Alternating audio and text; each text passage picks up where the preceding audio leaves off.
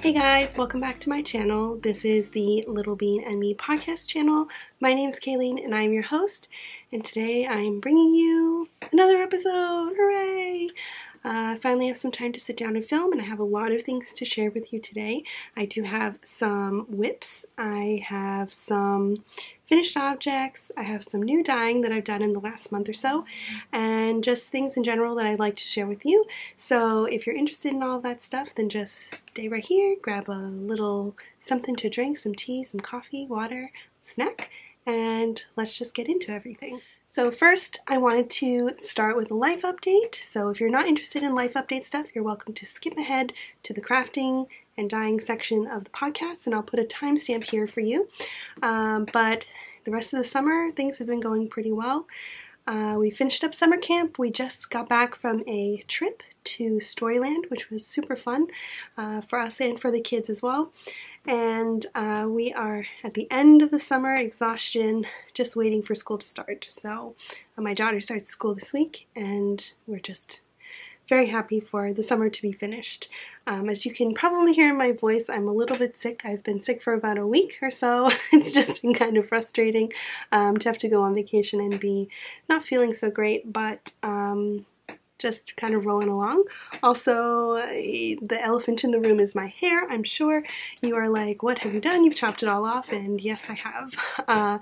It is my biannual, my every 2-year haircut, which I'm hoping to remedy and have a haircut multiple times a year now. But being pregnant and being at home and nursing and doing all these things, you know, it just kind of keep you from being able to do things for yourself. I finally was able to make an appointment for myself to cut my hair before vacation, so it is out there curly, just doing its own thing. So yeah, things are good. I hope you guys are all well, and I hope that you guys did enjoy your summer, and if you started back to school already, I hope everything for you has gone smoothly. Alright, so let's get into some WIPs and finished objects. I do have a couple of finished objects for knitting. One, I'm going to put a picture here. It is a pair of socks that I finished in the colorway She Is Fire. It is a colorway that I dyed up the other week for my last update, which was a bunch of speckled gradients. So that pair of socks is sitting down at Marblehead Knits right now as a sample, but it was lovely to knit. It was so fun to finish up, and if you follow on Instagram, I'll put my social here on the screen for you. You would have seen the progress and finishing of the object. So those are done and in their temporary home. The next finished object I have is something that I finished over our vacation. So this I just finished. It's a beanie that I made with some yarn that I got on vacation. It is Malabrigo Mecca yarn, and it is in the colorway Persia. It's very deep and saturated blue tonal. It's kind of a deep teal with darker navy and black overtones in the yarn, which is quite lovely. And I picked up a couple of skeins of this while we were away because I was in desperate need of something to do, something to stitch on. So I just whipped up a beanie in this yarn. I cast on 72 stitches for the brim, did a 2x2 rib, a plain rib, not a twisted rib, and then I just kind of made it up as I went along. So I did a few rows of stockinette here, and then I did a slip stitch and texture. So it is one row is slip knit and one row is knit purl, and I alternated up the beanie which stitches I was knitting and purling. So I was knitting on the purls, slipping the knits, and then I was purling the slips and knitting the knits. Yeah, I don't know, I forget. I meant to write it down because I really like the texture, and I'm going to do it again for the second hat. So this will be either for my son or daughter. They both have very large heads, and it fits them just nice, just like a beanie should. And I did just a plain decrease on the top. So after I finished my patterning, I did another 5 rows of stockinette, and then I closed off the top by equally decreasing. So I started out every like it was 9 stitches divided evenly, so I knit 7 and then decreased, and then knit 6 and decreased, knit 5 and decreased, and in between I did a plain knit row. So it ended up with this nice rounded top. And then the last 2 rows when I decreased, I did do 2 decreases in a row to close it off, because I didn't want it to be too much of a point up here. I just wanted it to lay flat.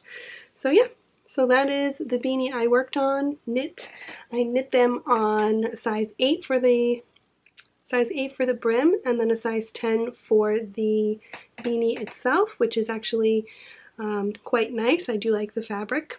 It's not too tight, not too loose, and it's very pretty. I think the colorway is very pretty. So that is that, and I got it, they were the Leica needles, however you say that, 32 inch, and I did kind of a magic loop where I just pulled the working needle out and knit in the round because it was a little bit too short to do a true magic loop. So that beanie is done. I do have spinning also to show you. So for spinning, I've been on and off with the project that I've been working on that's been on my wheel. This is the progress I have made. I don't remember the last time that I showed you this progress, but I am spinning this. This is some fiber that I got from Snurb Yarn and Fiber. I got a shop update, I want to say last winter, and this yarn is coming out quite nicely. So my aim is to do a 3-ply. Again, I'm just spinning across the top as I normally do. And in terms of fineness, you can see here, it's pretty fine. It will probably yield a fingering or sport weight 3-ply, I anticipate anyway. So I've been I've been spinning on this on and off for the last month or so, and just taking breaks as I go along. I think I'm about halfway done through the braid. So the next thing that I've been working on is weaving, and so I'll tell you a little story. I went to the yarn shop in Salem, which is called Circle of Stitches. I have 2 local yarn shops close to me, which is really great. And so I went in there looking for some knitting needles because I was going to film a tutorial for this channel on continental knitting and Norwegian purling to redo a video that I've done a couple of years ago. And so they didn't have the needle size that I was looking for. They didn't have the length of cord that I was looking for. So I was like, all right, I'm just going to browse around. And I saw on the top shelf they had some looms. And I was like, ooh, I've been wanting to get a loom. So I asked her what kind they were. They were the Shack Cricket looms, which is a rigid heddle loom. And I blame every podcaster that's been weaving lately. I blame Woolen Vine Yarns, I blame the Freakish Lemon, I blame everyone, not your average knits, for getting me into weaving, because everything comes out so beautifully, and I do love woven fabric. I do enjoy wearing it and looking at it and touching it and feeling it more, like as much as I do love knitting. Crochet fabric, I don't love it, but I do like it enough to do it.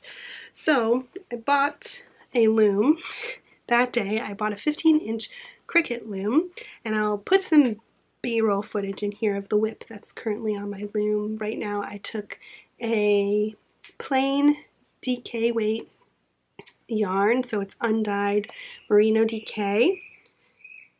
There's screaming going on, I'm sorry if you can hear that. And then for my weft, I'm using a leftover skein of mulled wine, which was in my worsted update ever, which was from last Christmas. I had decommissioned some of the yarn from Marblehead Knits, and so I thought, oh, I'll weave a scarf from this. So that is what is currently on the loom, and it comes with an 8-dent heddle, which is good for DK worsted weight yarn, depending on what kind of a weave you'd like. And it really wasn't that difficult to learn. I just watched a few YouTube tutorials. I had some knowledge on how to warp a loom, how to use warping board or warping peg, just based on my experience as a dyer, and using those tools to create self-striping or gradient yarns. And so I cast on, I warped my loom, and within a few hours I wove this scarf. So this scarf is in the Spectre Specs colorway on my Merino DK base. Excuse me while I scooch my way back here. And the warp, again, was an undyed DK weight yarn. And then the weft was the Spectre Specs colorway. And I'm very proud of this. So it is not perfect. You can see my edges here are not very even. And I really was struggling to find the right tension for my weft. How tightly would I pull the strand? Like I would put the shuttle through the shed, which is the opening in the yarn, and then I would tighten the point in the yarn where it turns and it goes into the piece. And so you try and aim for a 45-degree angle for the yarn in the shed, so that when you bead it to the fabric, oh no, my curtain's gonna fall. My curtain fell, sorry. Oh, this chair is so noisy. I wish I didn't bake this chair. So you aim for a 45-degree angle for your weft, so that when you beat the fiber down into the woven piece and you use the heddle to pull it down, that you have enough give in your weft threads so it doesn't pull the sides in on your piece and create a really narrow piece. And it gives it room to bloom in there. So if you look at woven fabric, you can see both strands here. You can see the warp threads and the weft threads. And if you're looking to do a balanced weave, you want to have an equal number of, I think the term is picks, which is how many threads in an inch across and threads in an inch down. And so you want to aim for something that has even tension around the edge. So you don't want to pull in too tightly, but you don't want to pull too loosely. So these are pulled in just enough. And then you can see these are a bit looser. This is very loose. So this whole piece is very wonky at the edges, but I think it looks beautiful overall. And I will wear this all winter because it's now my new favorite scarf. And I was able to use 2 full skeins, and it goes my wingspan. So I am 5 foot 2 inches, and it goes my entire wingspan. So it is plenty long enough to be a scarf. And then I did leave a long fringe here. I just did a knot for every 4 threads or so on the weft. And I didn't do any hem stitching. I didn't experiment with that quite yet. But this was the first weave that I had ever done, and I was so incredibly proud. I posted immediately on Instagram about it because I figured you all would like to see that as well. Then the next day, I cast on again. I warped another scarf onto my loom, and this time I used the Mimble Wimble colorway, which I do have a few skeins left on my DK base. Again, a white warp, so undyed warp, and Mimble Wimble for the weft. And you can see here I have very much improved the tensioning along the sides of my piece. So the first piece was a lot less even, and this one came out extremely even. Now this one I did a little bit of an experiment with my warp tension. So when you are warping a loom, a lot of projects you might do, or beginner projects you might do, suggest that you use cotton because it's not flexible. And I would agree, it probably is easier to learn proper tension for weaving using an inflexible warp or something that's much stronger. So I think silk might be okay, linen, cotton, or some kind of blend of those things. And so using wool was a challenge because I was trying to figure out the correct tension for my warp without being too tight, but being tight enough so that I had, you know, some blooming or some fulling that might happen when my fabric was done. So if you pull too tightly on the warp, which is what I did for this entire piece, it shrinks the overall fabric. Now this does not go fully my wingspan. This goes, it's probably this short on either side, shorter than the other scarf. So because I pulled my warp so tightly when it came off the loom, all of the spaces in between, so where you would see your warp threads going down and your weft threads going across, you can see how even this is here.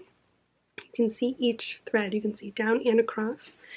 And then in many spaces here, you can pretty much only see the weft threads. So the threads that go across this way, you can barely make out the tiny little warp threads in between. And so that's what happens when you are pulling your warp too tightly. Now, I did this intentionally. I pulled as tightly as I could each time because I wanted to see what would happen. And I knew I would have a finished piece that I would like. I'm debating whether I want to keep this or gift it or sell it. In any case, I think it's beautiful and it will get wear and use regardless. But I think it came out much more dense than the first scarf that I did, and it's because as the warp shrank, all of the weft threads kind of compressed together. And I didn't overbeat. When you're pushing your weft threads down your warp and into the woven piece, you want to press them, but you don't want to beat them down unless you're making a rug or something extremely dense. And so I didn't overbeat this, but it was because of my tension changes that you can see here. So you can see here, this is much looser on these, and then over here you can see that it's much tighter. You can see there's a difference in the space between the, so you can see this is a little bit loose here, and then this is extremely, extremely dense and tight. So it's wearable, it's soft, and it's lovely, but it is definitely tighter than what I would have expected. But again, intentional and something that I wanted to experiment with. Well, since another one was done, I might as well cast on another one.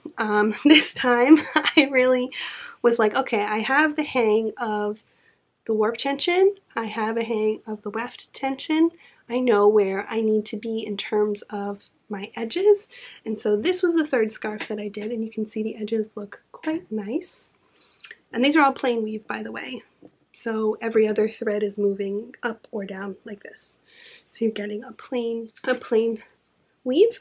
And so this one I really love, and I decided to do a dark warp. So this skein here was on my merino DK base, and you can see it's just kind of a glazed skein. You can see there's variation in tone in the yarn, and this was a dye pot soaker yarn. So when I have excess dye in my pans, I usually throw yarn in there to absorb it so it doesn't go down the drain, and often I end up with dark gray or black or purple skein because of the colors that I'm using. So I used that for the warp, and for the weft I used the colorway Sister Use Your Pain, which I do have one skein left of that. I'm looking at my shelf here on DK. And so this colorway is purples and reds, browns, and navy. And you can see all those colors in here. There. And so what the dark warp does is it gives a little bit of a gray cast to the scarf, which I think is quite lovely. My warp and weft were very evenly woven, and you can feel it in the final fabric, and you can see it here as well, that my warp and weft threads look very even. So you can see the little squares, there's light, dark, light, dark, light, dark, and that is like a checkerboard, and that's how your weaving should look. And so I feel very accomplished with this scarf. This is longer than my wingspan. I have a very, very, very long scarf here, and I'm extremely pleased with how it came out. I feel like the weave was very balanced in terms of warp and weft tension, and I think the final piece is very long and luxurious, and it is something that I'm considering gifting or selling. So if any of you weavers out there have any tips for me on weaving with wool, I would certainly welcome that and appreciate that in any case. Okay, so that is all the weaving that I have done. Then the last thing is dyeing, and so I haven't dyed in maybe a week and a half or 2 weeks. One, because it's been busy at the end of the summer, and two, I'm starting to prep to dye and finish up all of the Halloween boxes that were ordered last month. I have projects in the works. Oh, it's focusing on the alpaca back there. Stop focusing on the alpaca. It's focusing on the alpaca, which I'll get to in a second. But I was prepping for that stuff and working on the artwork, which isn't that, but I was working on the artwork with my future sister-in-law, Maura, who's an illustrator and artist here on the North Shore of Boston. And I believe I've talked about her on my podcast before, but I've been working with her on preliminary sketches and finished illustrations for these boxes. The prints will be exclusive to the boxes. And there will be, I believe, 3 prints that will be going into each box. So very exciting, very spooky, Halloween themed, very like knitting / Halloween, like 2 of my most favorite things, so are yarn and Halloween. So I've been working on that with her. And then one of those prints we're looking to develop into a bag for you guys as a treat this Halloween season, so that you can have a little bit of spooky fiber art for your yarn. So anyway, so those things have been going on kind of behind the scenes. And then the dye work that I've been working on has been gradients. So the last update that I did, if you follow on Instagram, you would have seen it.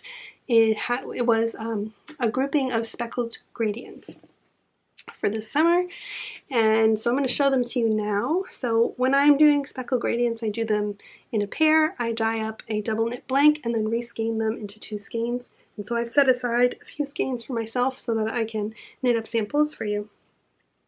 But this is called Dragon's Flames. So we have a nice bold blue fading into browns, fading into orange, and this is a really burnt brown black tone. So Dragon's Flames was one of them.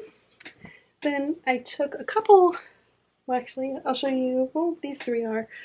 So I had She Is Fire, which is one that I showed you earlier in the podcast that I finished the sample socks for. This one is the Shell Cottage gradient. So I took my original smooth gradient and created a speckled version. So this goes from dark navy to a bright ocean blue into gray and sand, and it's hard to distinguish the difference in the cake, but it goes from brown to gray or gray to brown. I can't remember. Then this one is Weasley's Wizard Wheezes, which is also an old favorite of mine. So this goes from a burnt orange into light, kind of like a peachy orange color, and then into a purple. So for this, it's the same tone that I used for my smooth gradient, but I made it into a speckled gradient. So in here it's a deep, cool toned purple. And then the last one that I did was Amber Tension. Now this was not originally a gradient. This was a speckled colorway that I translated into a gradient. So this goes from a dark black charcoal color through a muted purple and into a vibrant pink and purple. I do have several of these still available in the shop for purchase as of the time I'm filming this, so I think there's 1 or 2 of every gradient that is left. So if you're interested in those, you're more than welcome to come by the shop. I do have some of the Affirmations colorways left. There's maybe 1 or 2 skeins of a few of the colors left, and I believe the mini skein sets are still available. So if you're in need of a nice palette, a rainbow of mini skeins, then certainly that might be for you. You can go check it out, and I will leave you links in the description box as well as in the iCard above. Oh, this side. I always forget which side it is. So yeah, so that was the last dye work that I had done. I have some thoughts about things that I have put in my shop. So I do still have a few bars of wool wash left. I moved some of the wool wash down to my local yarn shop, but I did cut up some of the undersized bars as samples, so those should be going out with orders. As new orders come in, I plan to send samples out of the wool wash so that you guys can try it, see if you like it, or if you have feedback for me, I'm happy to receive it. But there are a few full-size bars left. They're about 2.5 ounces a piece.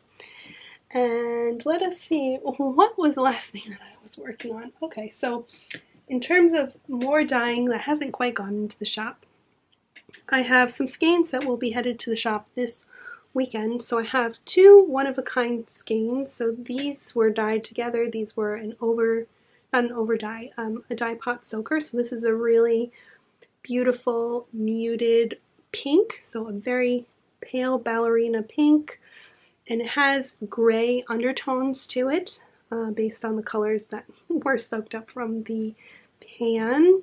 So I have a couple of these that will go in the shop on Saturday, this Saturday, which is September 8th. I believe Saturday is the 8th. It's my daughter's birthday. So I will have these up for you. And then Tyler did some dyeing with me for my birthday. So earlier in the month of August was my birthday, and Tyler worked on some colorways for me, with me, as part of a birthday gift to me. And I said to him that he could dye whatever he chose, and I would just help him along the way with what to do. And so there were 5 colors that he dyed. 2 need a little bit more work to make what he envisioned, but there are 3 that will end up going into the shop this weekend. So this one, so these 3, nope, these 2, there are 4 colors. 1, 2, 3, 4. 4 colors. 4 colors he dyed. This one is one that I dyed. That will go into the shop. And these 2 are both inspired by World of Warcraft. And these were both Orcish war chiefs, and I cannot remember for the life of me which one was which, but they were based on the Hearthstone art of these characters. I think one is Gromesh Hellscream, and one is Thrall. It might be Thrall. I can't remember, but I will put it on the screen for you guys. And then there are 2 others. One is Anduin Wrynn, and the other one was a warlock, and I believe it was another orc. There were 3 orcs and a human. I can't remember. So the other 2 need a little bit more work, but these 2 can go into the shop. So I'm going to put these in for Saturday. And then the last color that I'm going to put in this week is this tonal that I made. My good friend Laurie came up during the month of August with her son and her mom. And her mom, they live relatively local to me. They live in the same state as me. But she was really interested to learn how I dye yarn. And she was around while I was dyeing these colors. But she was looking for a brick red. And I said, I can dye that for you. Let me just grab the skeins. And so I did take notes on this color, so it is repeatable. But I called it Brickin' Awesome. And it's literally a nice brick red color with purple undertones and brown undertones, some nice ashy brown and red. So Brickin' Awesome will also be in the shop this Saturday.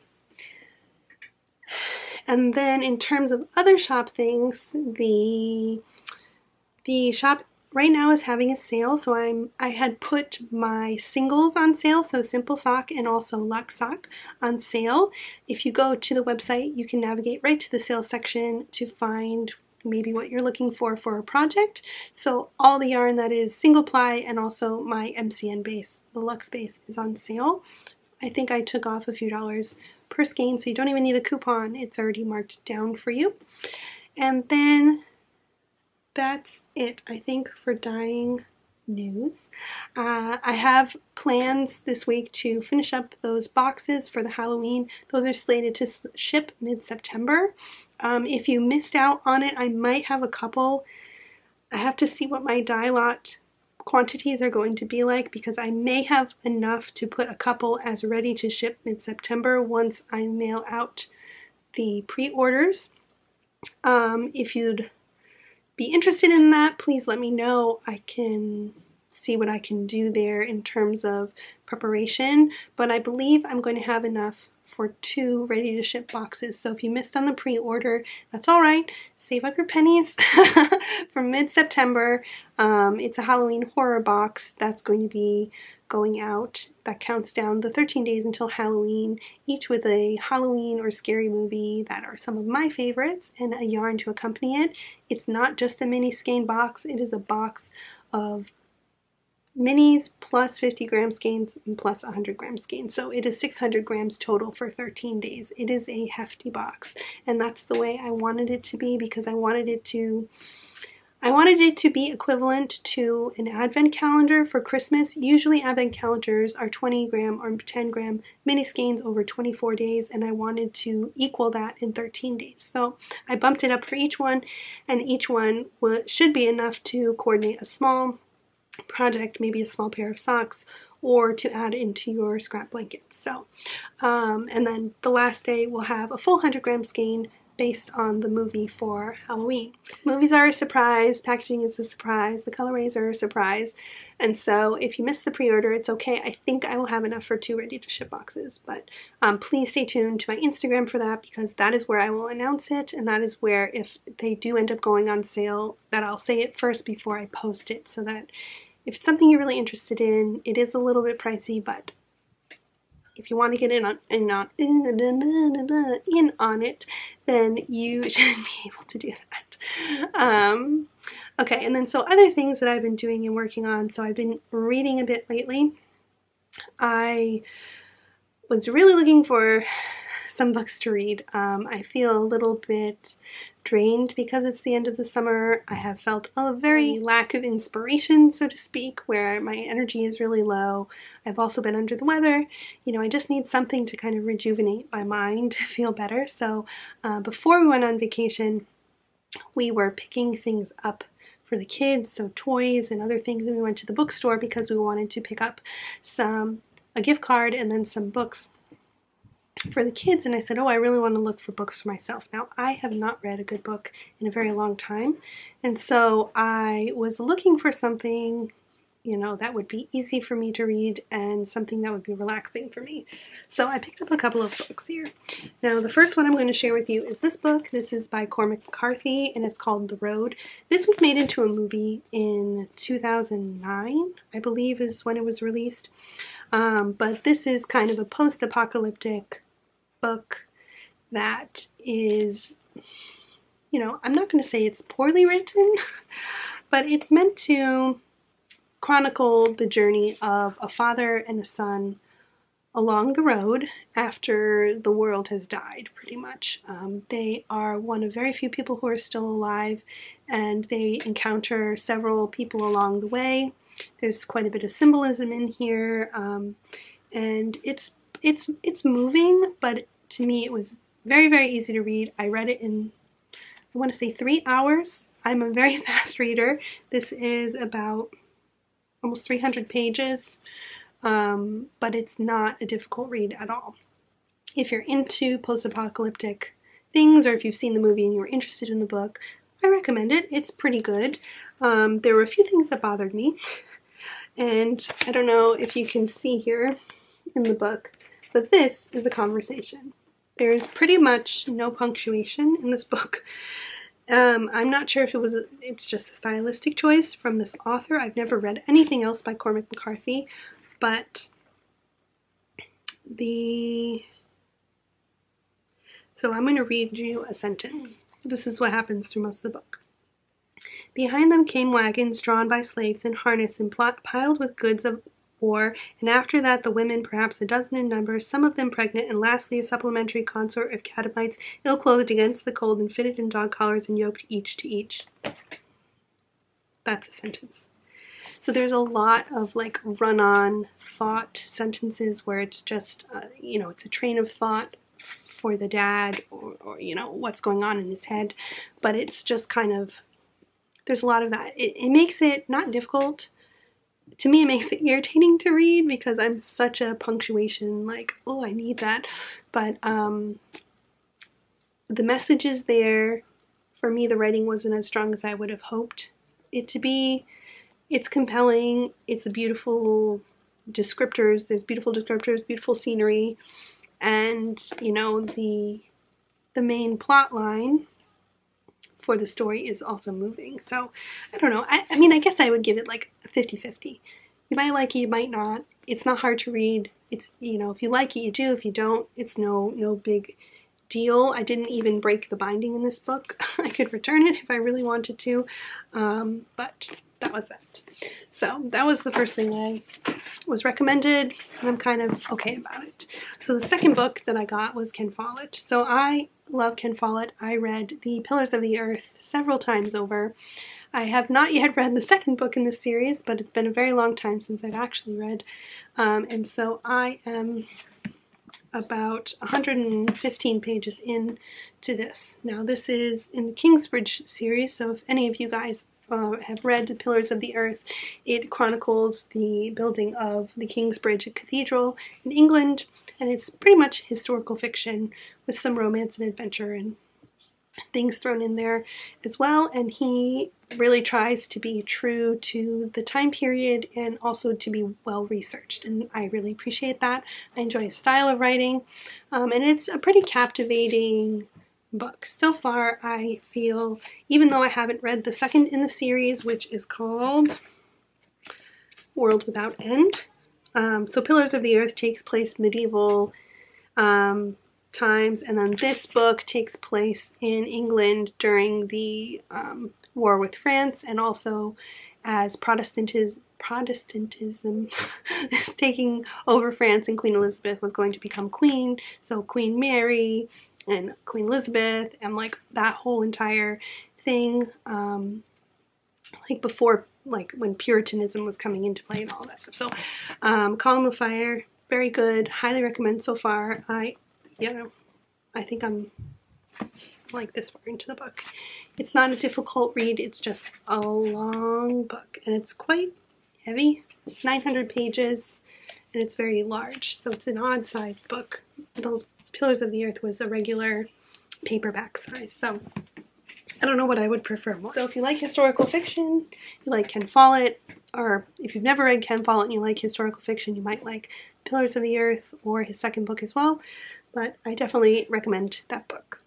Alright, and then the last thing I worked on since last time I podcasted was this little friend in the back here. So I had an idea for a piece of art, and so this is a combination of a digital photograph, which was the inspiration photo or the base for my sketch, and a sketch that I did. So I did a sketch of this llama and oh, you can see me in there. That's weird. I'm trying to get it so it's not so glared. There we go. So I did a sketch of this llama in colored pencil, and you can see that, you know, there's colored pencil in here, but I scanned the sketch, overlaid it with the actual photo so that it looks more photorealistic, and I thought it came out so cute. So I was thinking about putting this llama guy on a bag or something like that for myself, but I printed him out so I could have him on my wall, but I find him very unique. So he's a rainbow llama, and he has, you know, pretty much all the colors of the rainbow, and I brought it in also on the details of his face. And so you get the intricacies of the pencil sketch and also the photograph that was used as the basis for the sketch behind it. So you get like the nice shading and the photorealism in certain parts of his face, but you can see his hair is, you know, sketched, which is really kind of cool. So yeah, so I worked on this as well. I was very happy with it. He's like my little mascot now, and he sits at my desk. He keeps me company.